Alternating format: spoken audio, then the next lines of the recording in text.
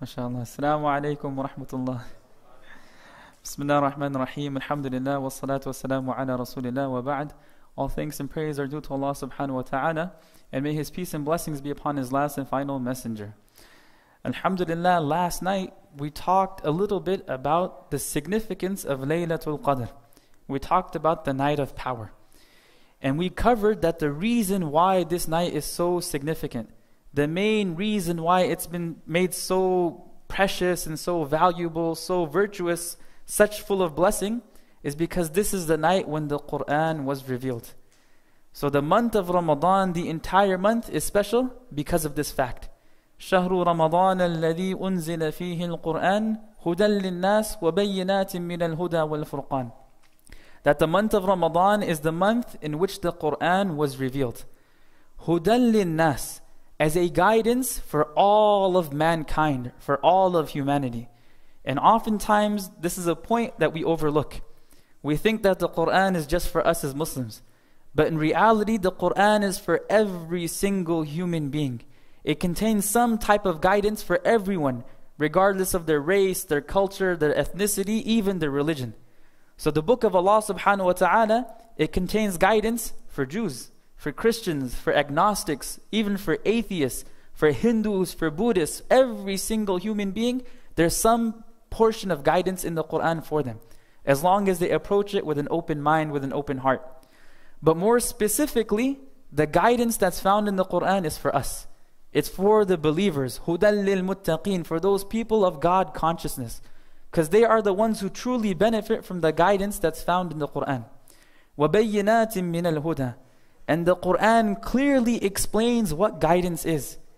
That any individual who picks up the Quran, again with that open heart, with an open mind, and reads it looking, searching for the truth, searching for guidance, he will find it. Because the Quran clearly explains what guidance is. وَالْفُرْقَانِ, and it clearly explains what's right and what's wrong. So this is the month of the Quran. One of these nights is the night on which the Quran was revealed. And alhamdulillah, for the past almost 3 weeks now, we have been listening to the Imams reciting the Quran from cover to cover on a nightly basis. And mashallah, some of them recite the Quran extremely beautifully, with beautiful voices. And we've been standing behind them, listening to them, spending all of this time. And this is a huge act of worship. Our coming to the masjid at night and listening to the Imams reciting the Quran, this is a huge act of worship. It's one of those things that's a means of forgiveness. And on top of that, it's an actual sunnah of the Prophet ﷺ. This is an established practice that the Prophet ﷺ himself used to do. That every single night in Ramadan, the angel Jibreel would come to him and they would review the Quran with one another. So the Prophet ﷺ, he would recite Quran to Jibreel. And Jibreel ﷺ would recite the Quran to him. And they would review it every single night. Just like the students here do, right? When they recite the Quran to one another, a similar type of situation. So doing so, it's amazing. It has a lot of virtue, a lot of benefit. It's a means of forgiveness. But the question we should really be asking ourselves is, how has this recitation affected us? How has our listening to the Quran changed our lives? What transformations has it brought? How has it affected our hearts? Because the purpose and objective of listening and reciting the Quran isn't just a simple recitation. It's not just simply listening to it. But the actual objective is to think, to ponder, to reflect over the words of Allah subhanahu wa ta'ala, to derive lessons, to get that guidance. And in order for that to happen, we have to have a strong, active relationship with the Quran. We have to listen to it actively, attentively, trying to figure out what Allah subhanahu wa ta'ala is actually telling us. The Quran, it's supposed to have an effect on our hearts. It's supposed to have an effect on our thoughts. It's supposed to have an effect on our perspectives, our viewpoints, the way we live our life. Right? Allah subhanahu wa ta'ala, He describes the believers by saying, إِنَّمَا الْمُؤْمِنُونَ الَّذِينَ إِذَا ذُكِرَ اللَّهُ وَجِلَتْ قُلُوبُهُم. That the believers, they are the ones that when the name of Allah subhanahu wa ta'ala is mentioned, their hearts shake. So you know how you feel when there's an earthquake? When an earthquake comes unexpectedly, your hearts kind of shake and you feel this extreme sense of fear and fright. Allah subhanahu wa ta'ala saying that a true believer, a person who has iman ingrained in his heart, when the name of Allah is simply mentioned, their hearts shake. They feel that sense of fear. وَإِذَا تُلِيَتْ عَلَيْهِمْ آيَاتُ زَادَتْهُمْ إِيمَانًا. And when the verses of Allah subhanahu wa ta'ala are recited to them, their iman increases. So reciting the Quran, listening to the Quran is supposed to affect our hearts. It's supposed to have a spiritual effect on us. It lifts our spirits, it raises our iman. It has this beautiful, profound effect. But again, the only way for us to achieve that is by building a relationship with the Book of Allah subhanahu wa ta'ala. And the actual purpose is that. Right? The purpose of reading the Quran is to actually think over it, reflect over it, and act upon it. So Allah subhanahu wa ta'ala tells us, كِتَابٌ أَنزَلْنَاهُ مُبَارَكٌ إِلَيْهِ وَكِتَابٌ أَنزَلْنَاهُ إِلَيْكَ مُبَارَكٌ لِيَدَّبَّرُوا آيَاتِهِ وَلِيَتَذَكَّرَ أُولُو الْأَلْبَابِ. So in this verse, Allah subhanahu wa ta'ala, He's speaking directly to the Prophet sallallahu alaihi wasallam. And He's saying, this is a blessed book that we have revealed to you, O Muhammad. This is a blessed book that we have revealed to you, O Muhammad. Why? لِيَدَّبَّرُوا آيَاتِهِ. So that people can reflect over its verses. So that people can actually think about what's being said. وَلِيَتَذَكَّرَ أُولُو الْأَلْبَابِ. And when they do that, the people who have intellect, the people who use their minds, they will be reminded, they will be admonished. So Allah subhanahu wa ta'ala starts off this verse by mentioning a one-word description of the Quran. Mubarakun. That the book of Allah subhanahu wa ta'ala is blessed. It's full of blessings in every single way possible. So this one word, it's a very comprehensive description of the Quran. That the words of the Quran are blessed. The pages of the Quran are blessed. The meanings of the Quran are blessed. Its commands, its prohibitions, its stories, its teachings. Every single aspect of the Quran is a blessing. And part of that blessing is that every single letter we recite, it's multiplied by 10. We get 10 units of reward for every single letter that we recite. مَنْ قَرَأَ حَرْفًا مِنْ كِتَابِ اللَّهِ فَلَهُ حَسَنَةٌ وَالْحَسَنَةُ بِعَشْرِ أَمْثَالِهَا. Every letter a person recites from the book of Allah, they get one reward. And that one reward is multiplied by 10. Part of the blessings of the Quran is that those people who learn it, they learn how to read, they learn how to recite, they learn its meanings, and then teach it, they are the best of people. خَيْرُكُمْ مَنْ تَعَلَّمَ الْقُرْآنَ وَعَلَّمَهُ. That the best amongst you are those who learn the Quran and teach it. So the Prophet ﷺ, the best creation, the best of man, he's telling us that the best of my nation, the best Muslims, are those people who devote themselves to the study of the Quran. And after they learn it, they go on to teach it to others. Right? The best of people is not the person who's from such and such family and such lineage. The best of people isn't the one who has the most wealth, the biggest house, the nicest car. The best amongst us is not the one who has the highest degree in like multiple PhDs, whatever it is. The best person is one who learns the Quran and teaches it. Part of the blessings of the Quran is that a person who reads it, it will intercede on their behalf on the Day of Judgment. That when we're standing in front of Allah subhanahu wa ta'ala and we're being questioned, we're being asked about our deeds, we're being asked about our statements, the Quran will take a physical form.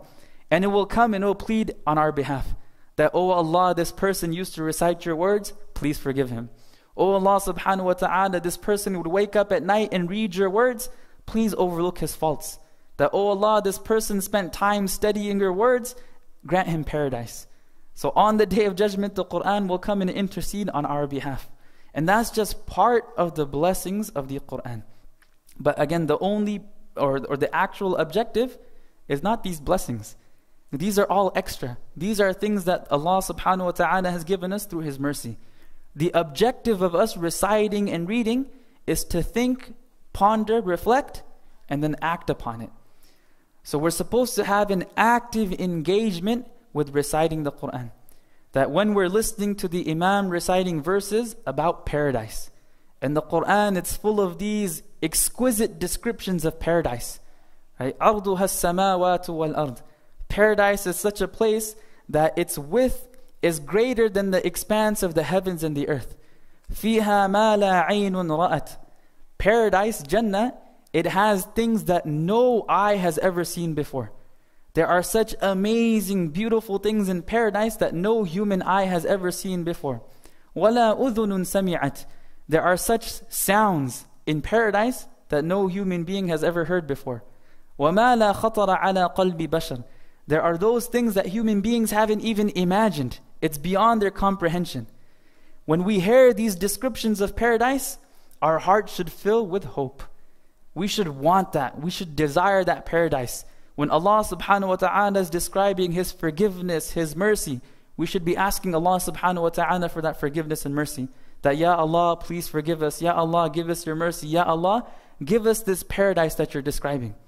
At the same time, when we come across verses that describe the anger of Allah subhanahu wa ta'ala, they describe His punishment, they describe the torments of hell. And just as there are descriptions of paradise, there are descriptions of hellfire in the Quran as well. So when we come across those, our heart should fill with a sense of fear. Right? Our heart should actually shake and tremble. We should have a sense of fear, and we should ask Allah subhanahu wa ta'ala, Oh Allah, please protect us from your punishment. That Ya Allah, please protect us from the trials of the Day of Judgment. Ya Allah, please protect us from the punishment of the hellfire. So reading the Quran and active engagement creates the sense of hope and a sense of fear. And that's a balance that we as Muslims are supposed to maintain. This balance between fear, hope, al-raja, and al-khawf, fear, that's the balance of iman. That's the balance of faith. That we have hope and expectations from Allah subhanahu wa ta'ala. We have hope in His mercy. We have hope in His forgiveness. We have hope in His reward. We have hope that He will accept all of our good deeds. But at the same time, we're supposed to have a sense of fear as well. That we fear the consequences of our actions, of our statements. We fear the Day of Judgment and standing before Allah subhanahu wa ta'ala. We fear the punishment of the hellfire. And it's these two forces, or these two feelings of hope and fear, that drive our behavior. These are the two feelings that keep us in check. These are the two feelings that make sure that we're obeying the commandments of Allah subhanahu wa ta'ala and staying away from His prohibitions. And then when we come across a command in the Quran, we should be ready to obey it without any hesitation whatsoever. Allah subhanahu wa ta'ala says, Aqimus salah. We ask when and how many times a day. Allah subhanahu wa ta'ala says, Atuz zakah, give zakah. We ask how much, when. Right? When we come across a prohibition, we're supposed to be ready to act upon it without any questions asked. Allah subhanahu wa ta'ala says, Riba is haram. Ahallallahu al-bay'a wa harrama al-riba. We leave it without any questions. Right? We don't deal with it. We stay away from it. No questions asked. So we're supposed to have, again, this active relationship, active recitation, active listening of the Quran. But now the problem that arises is that the vast majority of us do not understand the language of the Quran. Right? The vast majority of us, we don't know the Arabic language. So when we ourselves are reading it, we don't know what we're reading. When we're listening to the Imam reciting it, we don't really know what we're listening to. So how can the Quran have that effect on our hearts if we don't know what's being recited, if we don't know what's being said? So it's imperative. It's almost an obligation. As a matter of fact, it's an obligation upon us to understand what Allah subhanahu wa ta'ala is telling us in the Quran. So in order for us to build that type of relationship, we have to recreate the environment of Quran in our lives. We have to recreate an environment of Quran within our homes, within our families, amongst our children. That nowadays we have an environment of rush. Everything is rushed. We're constantly busy. That our days start at 8 a.m. in the morning and they end at 8 p.m. in the evening. And that entire block of time is taken, it's busy. We're at work, we're at school, we come home, we're tired and we rest. If you're kids, you come home, you spend so many hours on homework and playing outside, sports, whatever it may be. And oftentimes what gets overlooked is our relationship with the Quran, our relationship with the book of Allah subhanahu wa ta'ala. We have created environments in our homes of entertainment, that we spend some time watching TV, we spend some time watching movies or watching dramas, whatever it may be, listening to the radio, online, surfing the net. And we give time to these things every single day. But unfortunately, we don't give the same amount of time to the Quran.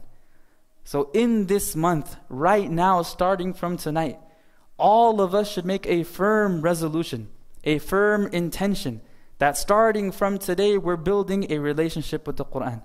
That every single day at home, there's a set time, a specific time, where we come together as a family and we don't do anything else but study the Quran. We read a passage of the Quran, we read the translation along with it, we read some tafsir along with it, or listen to a tafsir lecture regarding it, and we discuss it as a family. And we do this on a daily basis, every single day at that particular time. And it never changes. No matter what's going on, that time is set and dedicated to a study of the Quran. And this is the way that we as an ummah can bring ourselves back. This is the way that the ummah of the Prophet ﷺ is going to change itself, by coming back to the Quran, by coming back to what Allah subhanahu wa ta'ala is commanding us to do, by seeking guidance from the words of Allah subhanahu wa ta'ala. So all of us were aware of the situation of the Muslims throughout the world. Right? Our hearts bleed for them, our eyes shed tears for them. We know that the Muslims are struggling and suffering oppression and injustice throughout the world. And again, we feel that sense of helplessness and hopelessness, and we feel sad for them. That how can we help them? How can we help our brothers and sisters throughout the world? So obviously the main thing that we can do is we can make dua for them. Ad-du'a silahul mu'min. That dua is the weapon of a believer. And when we call upon Allah subhanahu wa ta'ala, Allah accepts our calls. وَقَالَ رَبُّكُمُ ادْعُونِي أَسْتَجِبْ لَكُمْ. Your Lord says, call upon me and I will respond. I will answer to it. But in addition to making dua, it's imperative that we change our lives. That we bring our lives back into accordance to the teachings of the Quran and the Sunnah of the Prophet ﷺ. And that's what the Prophet ﷺ told us in a famous hadith. That إِنَّ اللَّهَ يَرْفَعُ بِهَذَا الْكِتَابِ أَقْوَامًا وَيَضَعُ بِهِ آخَرِينَ. That Allah subhanahu wa ta'ala, through this book, He raises some nations and He lowers others with it. So those nations, those individuals who read the Quran, who act upon it, who bring it into their lives and follow its guidance, then Allah subhanahu wa ta'ala elevates them. He gives them their honor, He gives them dignity, He gives them respect, He gives them power, He gives them victory, He gives them success, not only in this life, but in the life to come. But it's through the Quran. And at the same time, those nations who have the Quran, but they don't read it, they don't act upon it, they don't ponder over its meanings, they don't bring it into their lives, it's not an actual guidebook, then Allah subhanahu wa ta'ala lowers those people. He disgraces them, He humiliates them, He makes them taste defeat and struggle and hardships in the life of this world, and more importantly, in the life to come as well. So our teachers would always say that one of the main reasons that we find ourselves in the situation that we're in today is because the ummah of Muhammad sallallahu alaihi wasallam has been detached from the Quran. And this is something that's a reality. This is something that all of us are aware of. That the relationship that we have with the Quran is not where it's supposed to be. And oftentimes the only time we're reading the Quran is either in Ramadan. There's individuals that don't read the Quran for the whole year except in Ramadan. There's other individuals that may read it on and off, maybe at a funeral, maybe at a wedding. But that daily dose, right, that daily connection, actually taking the Quran as a book of guidance, is something that's lost. And this is something that we all have to work on. We all have to bring that back into our lives. We have to view the Quran as our own personal book of guidance. And if we do that, if we start with ourselves, with our families, with our communities, that's how change is going to come. Right? If you think about it in reality, how much can we affect the world? Right? One human being, one person, how much change and how much effect can they have on the world? Right? It's extremely difficult to change the situation and help people that are across the globe. But one of the main ways that we can do it is through changing ourselves. And that's what Allah subhanahu wa ta'ala also tells us in the Quran, that إِنَّ اللَّهَ لَا يُغَيِّرُ مَا بِقَوْمٍ حَتَّى يُغَيِّرُوا مَا بِأَنفُسِهِمْ. Allah subhanahu wa ta'ala will not change the situation of a people until those people change themselves, until they change their own situation.